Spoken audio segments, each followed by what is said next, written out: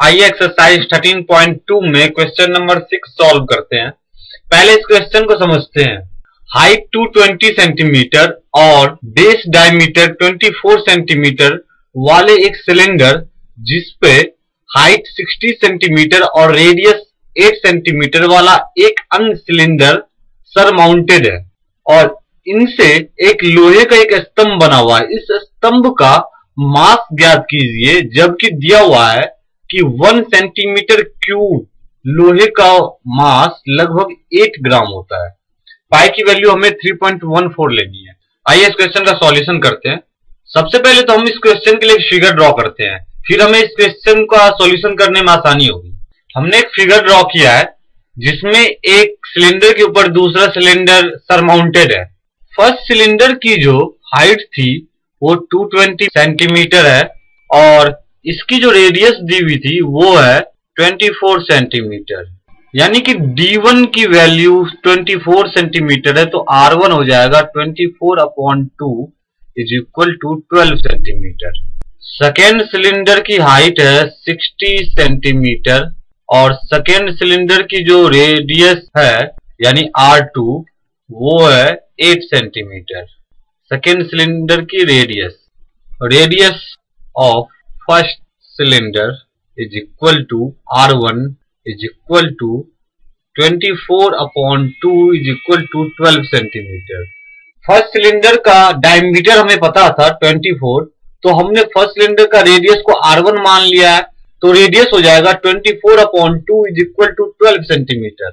Height is equal to, height को भी हम H1 मान रहे हैं, इज इक्वल टू 220 सेंटीमीटर, यानी फर्स्ट सिलेंडर की height.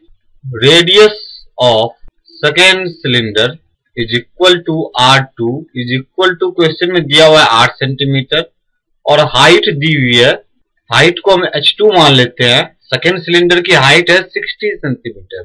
Volume of pole is equal to volume of first cylinder plus volume of second cylinder, और cylinder के वॉल्यूम निकालने का फॉर्मूला होता है पाई R स्क्वायर H, तो फर्स्ट सिलेंडर का हो जाएगा पाई R1 square H1 plus pi R2 square H2 is equal to, पाई तो कॉमन आ रहा है दोनों में, R1 square H1 plus R2 square H2 is equal to pi into R1 square. R1 यानी कि फर्स्ट सिलेंडर की जो रेडियस थी वो थी 12 सेंटीमीटर, तो 12 इंटू 12 इंटू H1 जो फर्स्ट सिलेंडर की हाइट थी वो 220 थी, इंटू 220 प्लस सेकेंड सिलेंडर की रेडियस 8 थी, तो 8 इंटू 8 और हाइट 60 थी, into 60 is equal to pi into 144 into